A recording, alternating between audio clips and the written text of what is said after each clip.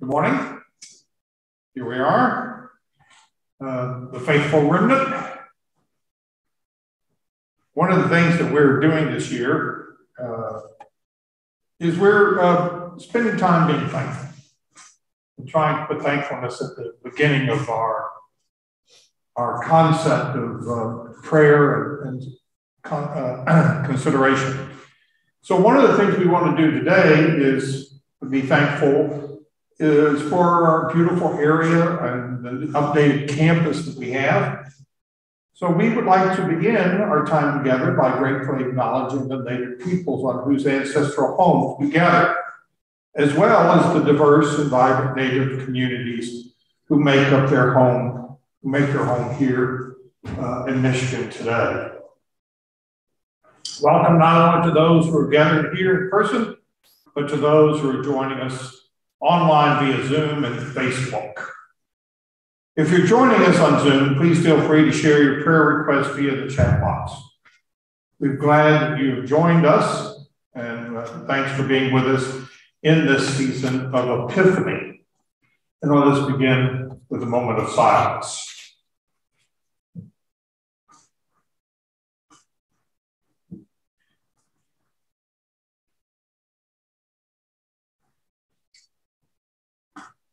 Nations shall come to your light, and kings to the brightness of your rising.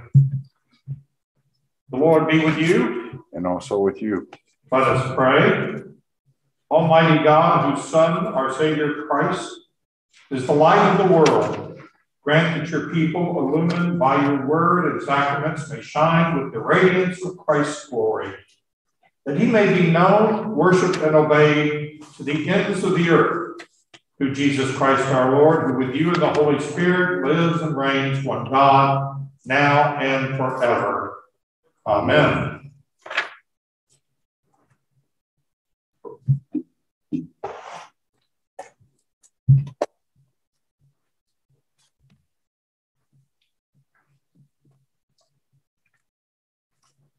Reading from the book of Isaiah. Isaiah was a Hebrew prophet who urged God's people to challenge, inspire, and encourage God's people. For Zion's sake, I will not keep silent, and for Jerusalem's sake, I will not rest, until her vindication shines out like the dawn, and her salvation like a burning torch. The nations shall see your vindication, and all kings your glory. And you shall be called by a new name that the mouth of the Lord will give. You shall be a crown of beauty in the hand of the Lord, and a royal diadem in the hand of your God. You shall no more be termed forsaken, and your land shall be no more be termed desolate.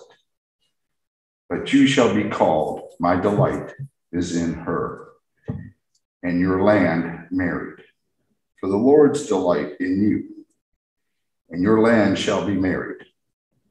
For as a young man marries a young woman, so shall your builder marry you. And for the bridegroom rejoices over the bride, so shall your God rejoice over you. Hear what the Spirit is saying.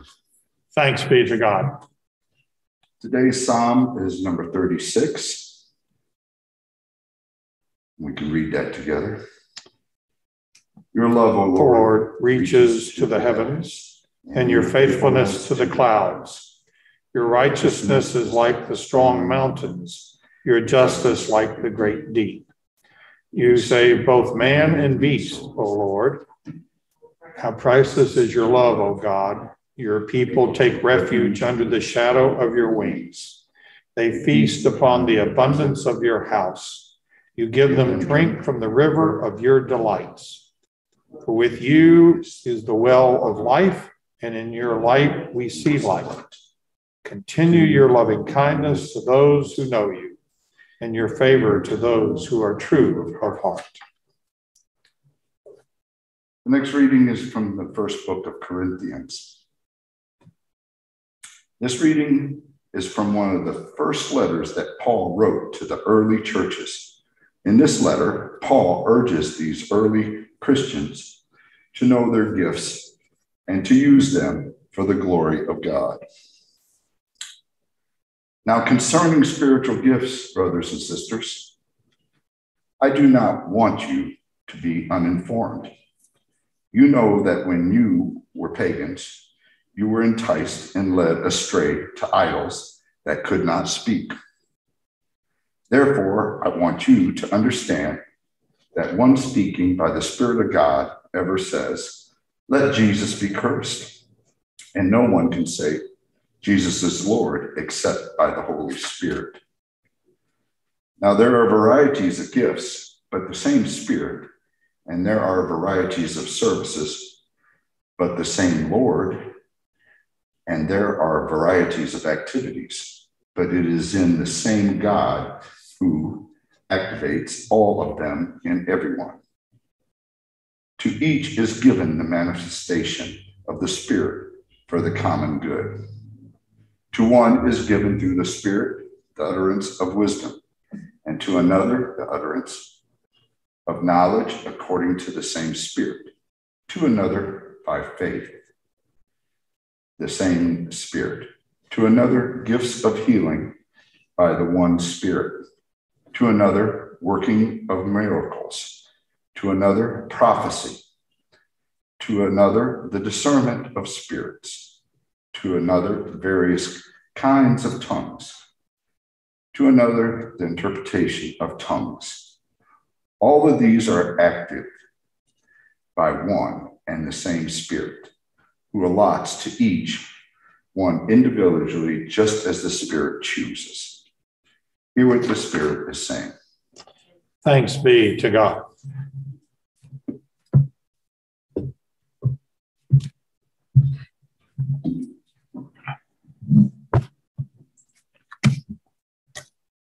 The Holy Gospel of our Lord Jesus Christ, according to St. John. Glory to you, Christ. On the third day, there was a wedding in Cana of Galilee, and the mother of Jesus was there. Jesus and his disciples had also been invited to the wedding. When the wine gave out, the mother of Jesus said to him, "They have no wine." Jesus said to her, "Woman, what concern is that to you and to me? My hour has not yet come." His mother said to the servants, "Do whatever he tells you." Now standing there were 6 stone jars, water jars of the Jewish rites of purification, each holding 20 or 30 gallons. Jesus said to them, "Fill the jars with water." And they filled them to the brim. He said to them, "Now draw some out and take it to the chief steward." So they took it. When the steward tasted the water that had become wine and did not know where it came from, though the servants who had drawn the water knew, the steward called the bridegroom and said to him, "Everyone serves the good wine first, and then the inferior wine after the guests have become drunk. But you have kept the good wine until now."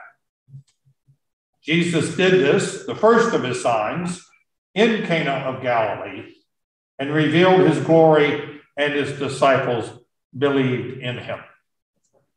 The Gospel of the Lord. Lord Christ.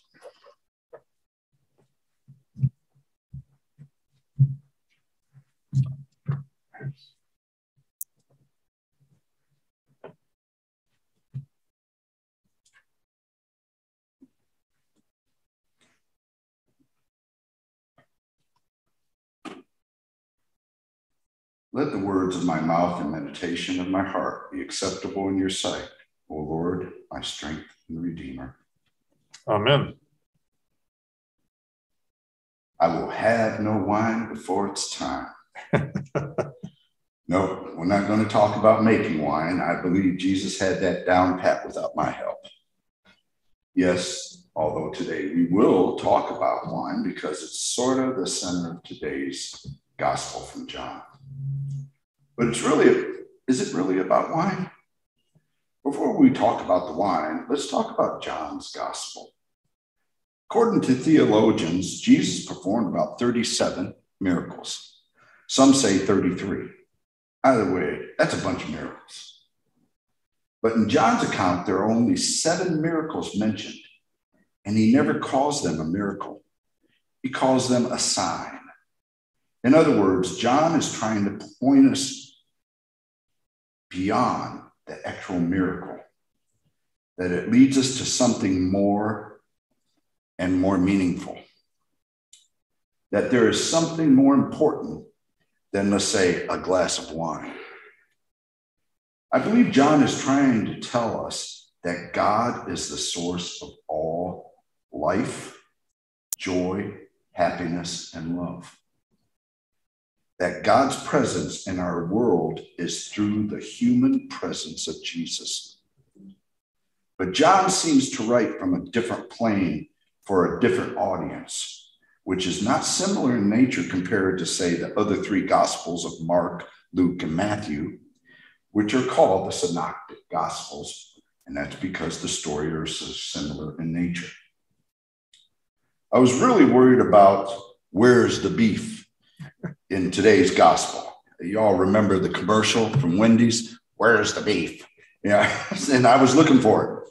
So I had to do some real homework and digging as well, and thinking, which I've told you all before, it gives me a headache, but that's beside the point. But I was able to find a lot of information looking deeper than just the words of the gospel. I received a new education about the Jewish lifestyle and traditions. Then all of a sudden, it was like I could see all kinds of questions, and something was important in every sentence of this gospel. So there was a lot of beef. It was a true awakening for me. The gospel starts by saying that was the 3rd day there was a wedding in Cana. Now, the first thing I discovered is that the Jewish weddings back then lasted 7 days, which is a little different than today, let's say. But still, in today's services, they still have 13 traditions and rituals that exist. So it was the 3rd day when Jesus and his disciples arrived. And were they there the whole entire time? Or did they arrive there on the 3rd day? It just picks up on the 3rd day. Possibly the 3rd day is a symbol of the 3rd day when Jesus rose from the dead. I'm not sure, but it could be the way John's writing these things. This could be John just leading us down the road with Jesus to the cross. But Jesus and his disciples were there. It also says that Jesus' mother was there in Cana with him. I looked up the distance between Nazareth and Cana, and there was conflicting differences, everywhere from 4 miles up to 10 miles. So I just went to my handy dandy Bible and it said 8 miles. So that's what I'll stick with. If they were in Nazareth together, I guess they could have made it in one very long day trip to get there. As I've said in other sermons, think about the train back then. It was a challenge at best. Something I could not figure out, did Jesus and his mother travel together or separately? And where was Dad during all this? Because in John's account, Jesus was busy finding his disciples until the wedding, and he found them and they traveled with him, showing that his ministry had truly started. There was no mention of Mary in John's gospel until now. It hasn't been much of a gospel until now. There's only a couple sections. And even then, she was not called by her name, Mary. It was the mother of Jesus, or as we heard today, woman. One thing was for sure, either they were related to the couple being married or very close friends. It didn't say who knew who, but it does seem that we sort of invite people to weddings the same way now as we did back then. We just don't pick up a phone book and start picking names out of it. You all remember phone books, don't you? I still got one at home. I love them. Now it jumps right into the problem. Mom says there's no more wine. They ran out. So Jesus makes a profound statement.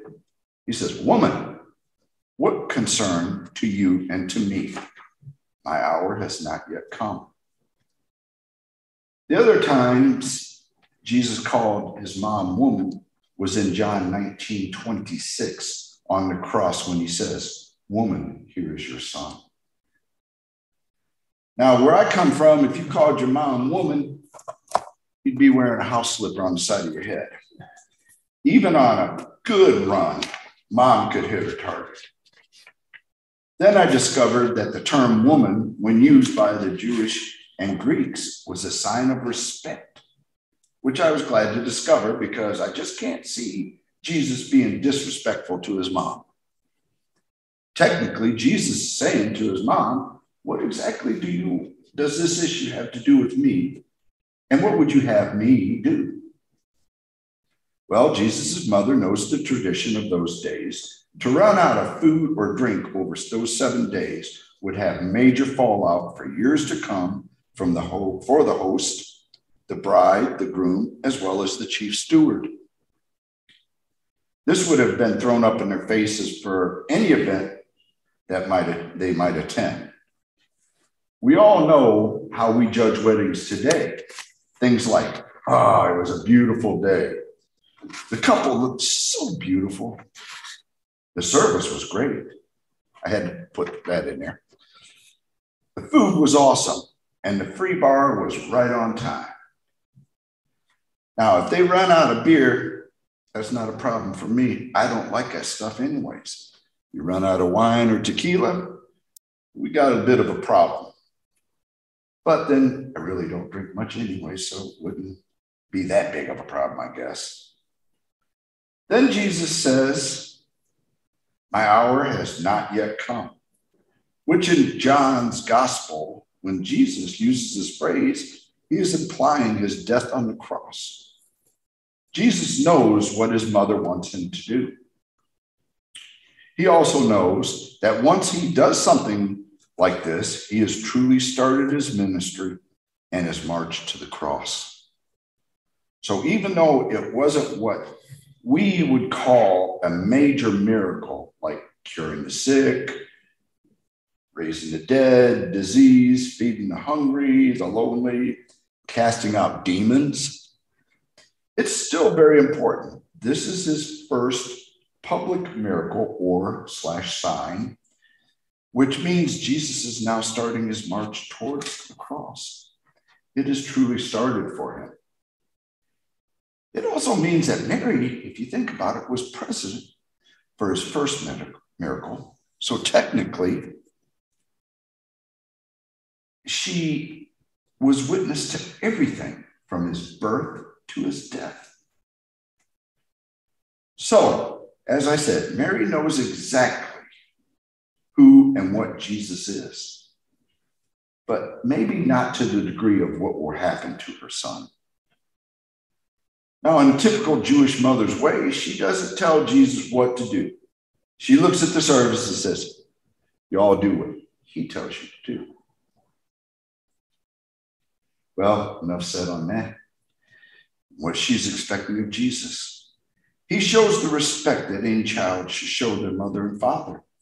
You could also say Jesus understands the Torah just a bit and the 10 Commandments. You know, number 5. Honor thy father and thy mother. But before the miracle, it talks of 6 stone jars. Please notice the word stone. This is important Jewish traditions and rituals. A well-off Jewish person would have stone jars for the cleansing rituals that would occur before meals and before going to temple. The stone jars would not allow for impurities to be embedded in the jar because this would taint and prevent the ritual of purification.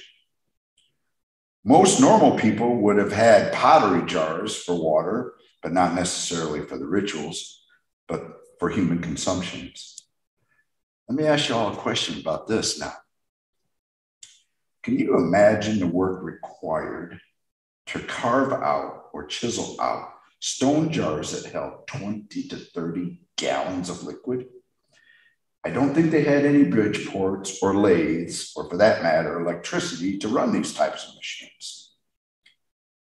So the servants do what Jesus instructs them to do. They fill up 6 jars to the brim.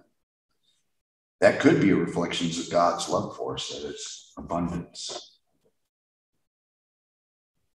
And took some to the steward. Well, guess what? It was wine. Now, we don't know if Jesus said or did anything to show others that this was a miracle or who he was.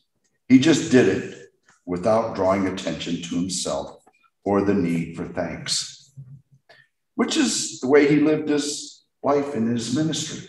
He didn't need attention to his presence, but the presence of God through him for all of us. Now, the chief steward tastes the wine and tells the groom that he did the opposite of what most people would do. He waited and served the best wine later in the celebration. I thought about it, and maybe we would do the same. We'd serve the top shelf stuff first and wait till everybody was a little bit tipsy and then break out the cheap stuff. Let's also realize that during this whole process, only the lowly and the poor, as in the servants, the disciples, and the mother of God, knew what he had done.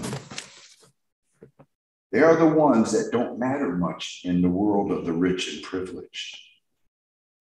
But in Jesus's world and ministries, they are truly the ones that matter, because to Jesus, we all matter, and he was here for all of us.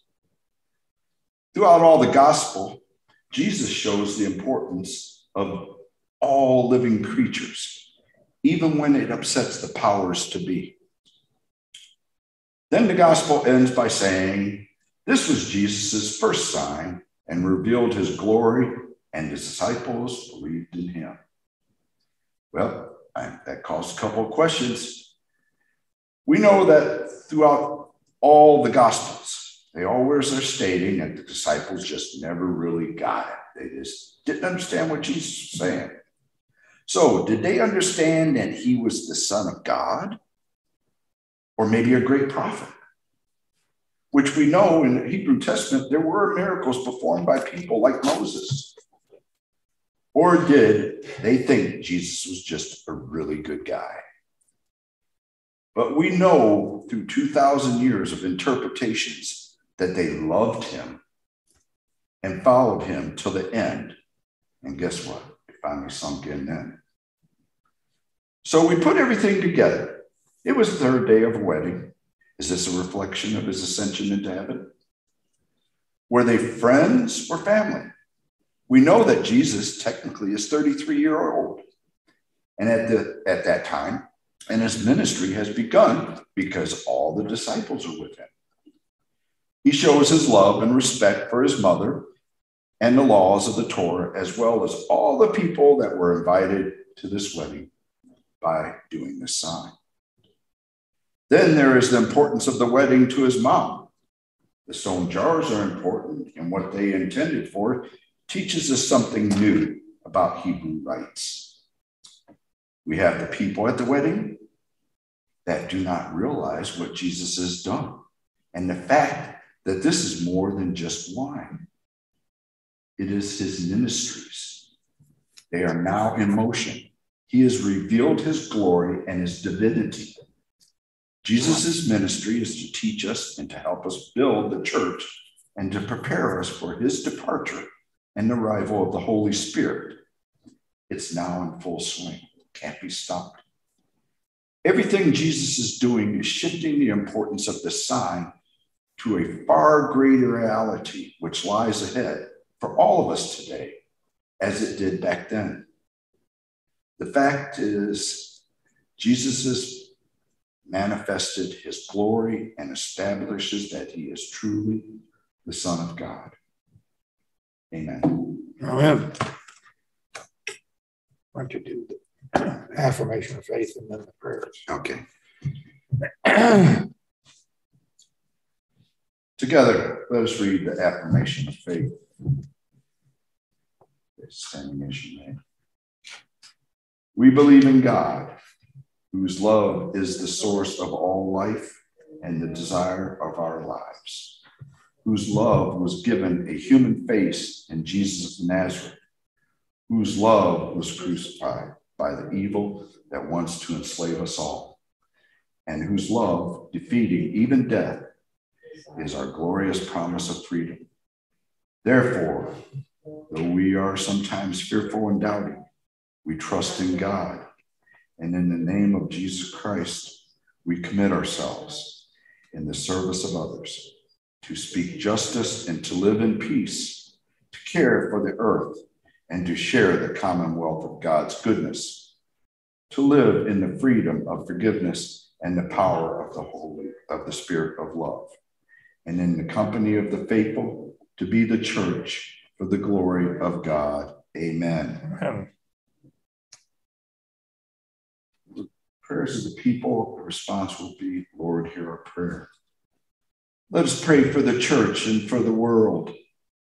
God of love, we pray for your church. For Michael, our presiding bishop, Bonnie, our bishop, and for all lay and ordained ministers, and for all who seek you in the community of the faithful. Equip us with compassion and love to carry out your work of reconciliation in the world. Let us pray to the Lord.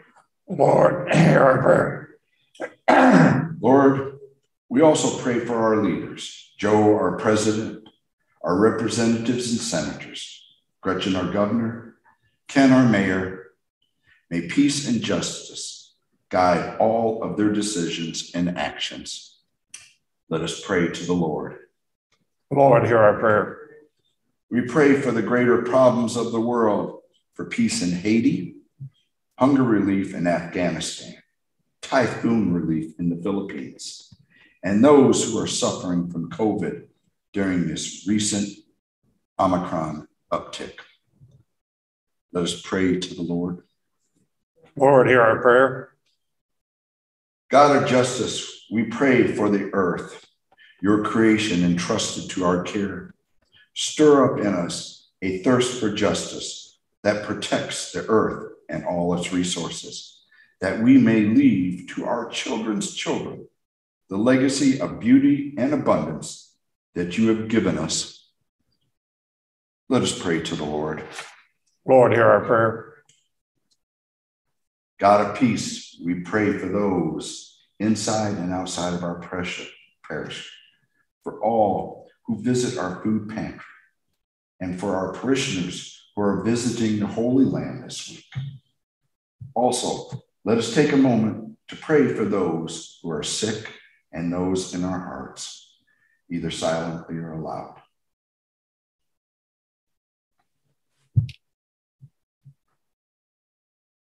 Let us pray to the Lord.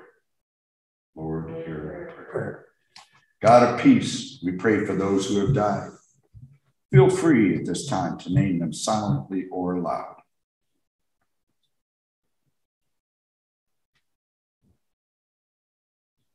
Let us pray to the Lord.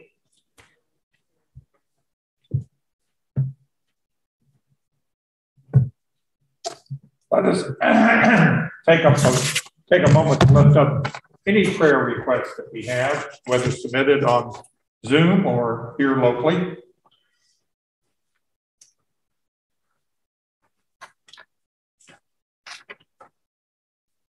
Let us pray to the Lord. Lord, hear our prayer. Almighty and gracious Father, in this time of epiphany, peace, bestow upon us your gentle and quiet spirit. Make us faithful stewards of your great bounty for the provisions of our necessities and the relief of all who are in need, to the glory of your name, through Jesus Christ our Lord, who lives and reigns with you in the Holy Spirit, one God, now and forever. Amen. Let us here confess our sins against God and our neighbor.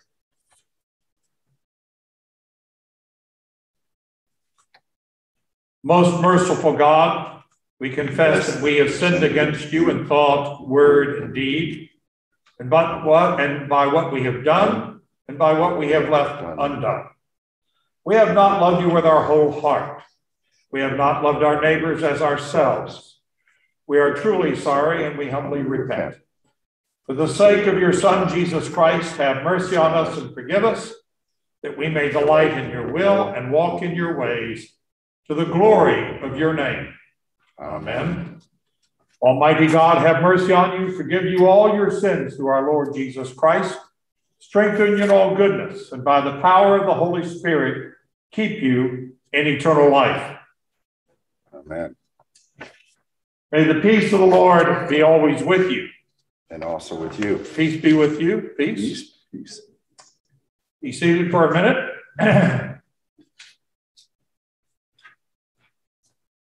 We have a gratitude challenge for this week. It's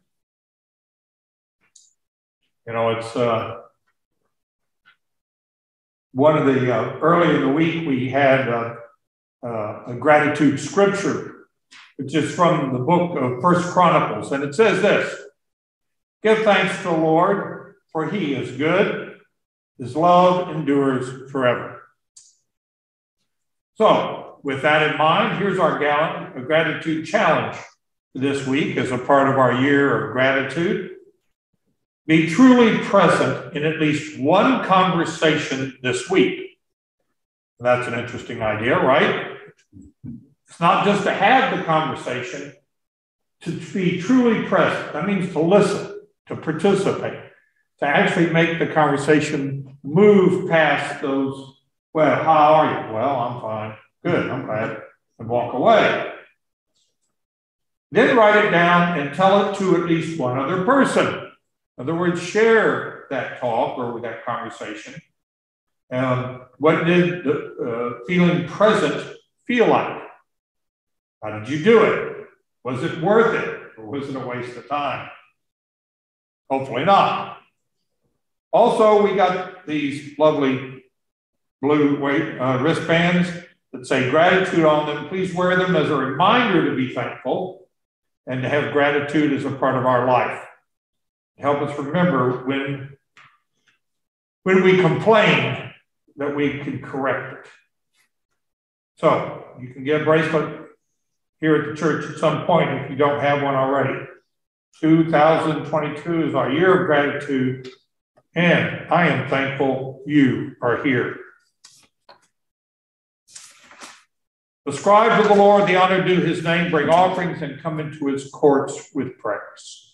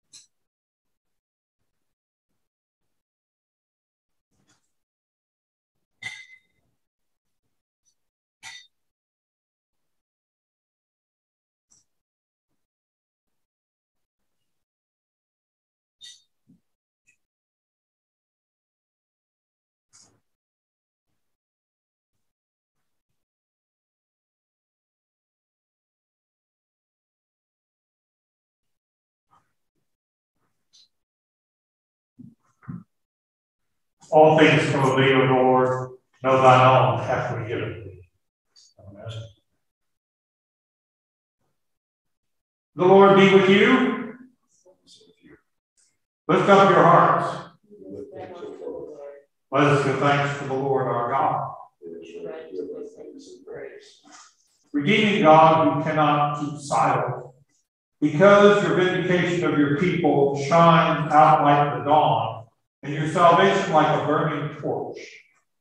You renewed the nature of creation by the grace of your saving power, and through your children, and though your children wander from ways, you call us a crown of beauty and to a royal diadem in your hand. In the death of your Son, you showed us the death of the estrangement. But in his resurrection and ascension, and by the coming of your Spirit, you showed us the height and breadth of your love. And so we thank and praise you with the company of heaven, singing the hymn of your blessed and boundless glory. Holy, holy, holy Lord, God of power and might, heaven and earth are full of your glory. Hosanna in the highest. Blessed is he who comes in the name of the Lord. Hosanna in the highest.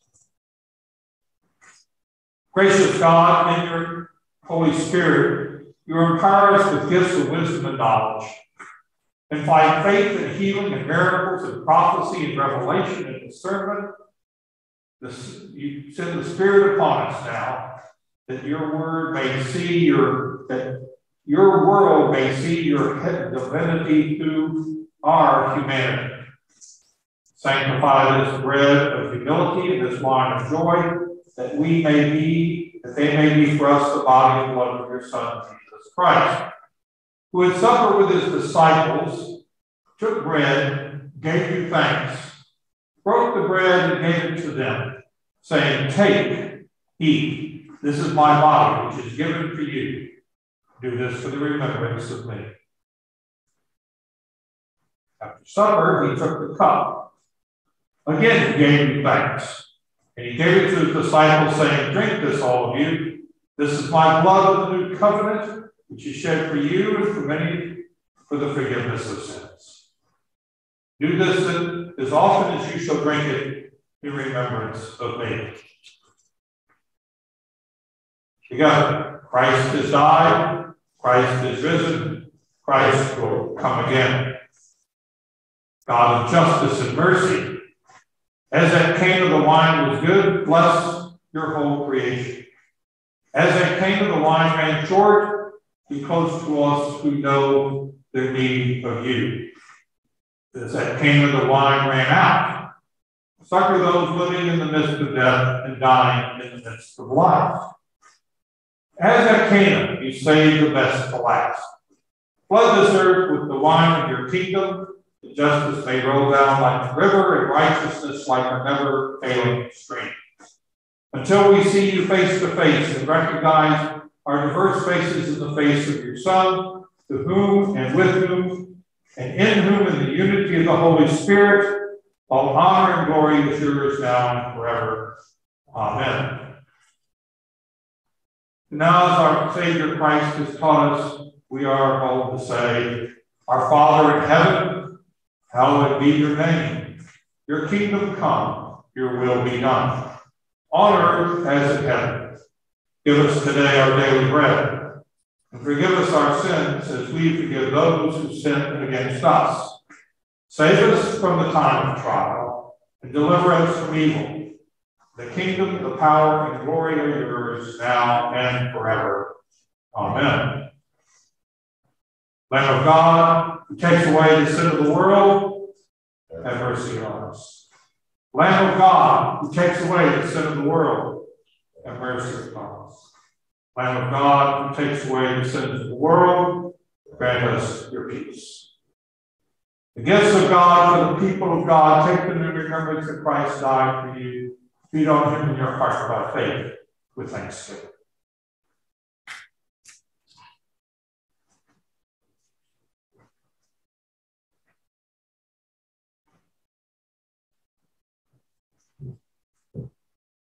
The body of Christ, the bread of heaven.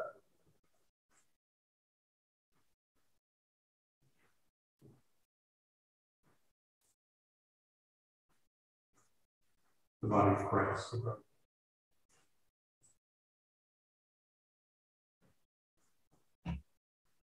The body of Christ, the bread of heaven.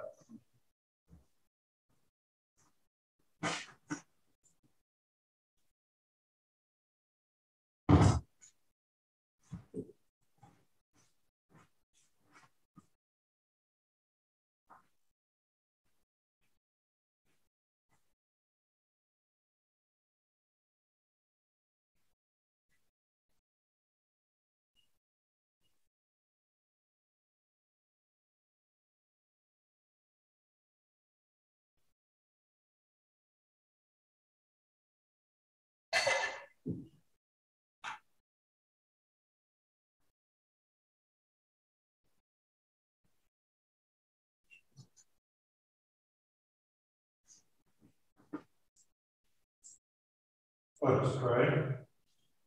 Almighty and ever-living God, we thank you for feeding us with the spiritual food of the most precious body and blood of your Son, our Savior, Jesus Christ, and for assuring us in these holy mysteries that we are living members of the body of your Son and heirs of your eternal kingdom.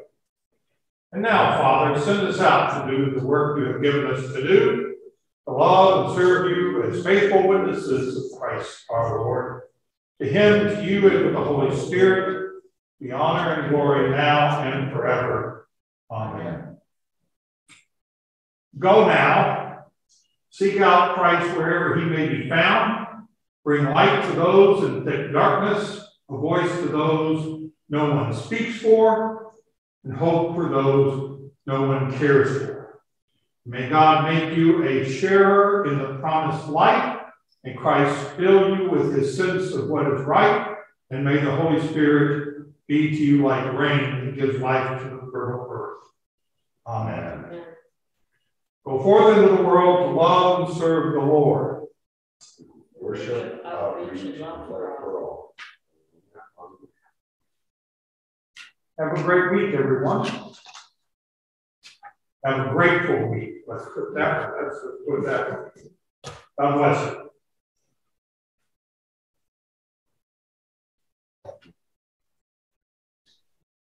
Well, good morning, Padre. How are you? Well, oh my goodness, a voice from Israel. How are you? I'm fine. I'm sitting here in the bar with Jan and Kathy and some other pilgrims here. Shalom. We are trying to recover from jet lag as we have been up for a good day and a half or two. Thank you for the belt buckle. A couple of people recognized it. Well, I mean, you don't look the worse for wear. It looks like a beautiful place where you are. Where are you? It is. We are in St. George's Cathedral, a guest house, in the bar, in the kind of lobby area, and we're awaiting our COVID test results. Oh, you can't go anywhere until you get those. Is that correct? It's about 50 degrees and raining, and we are one of 3 tour groups in the entire country. The airport was airport was completely deserted. The plane was half full. We were all able to sleep on like 3 or 4 seats, because there was just nobody on the plane. And so we will get our results hopefully by tonight. They've got they're feeding us here very well. And we will hopefully get our results today, and maybe in time for an evening stroll over to the old city, and then really take off with both feet on the ground tomorrow with an aggressive agenda for the next 12 days. Well, it sounds terrific. Obviously, you're thankful. Well, thank you. I just thought I'd pop in and see if the Zoom works okay. Works well from Israel. Well, take care of yourself. Be good. Have a great time of spiritual time. All right, my friend. I'll talk to you soon. God bless. Bye-bye. Bye, Steve. They're about 3 blocks from the old city. Yeah. It's beautiful. The last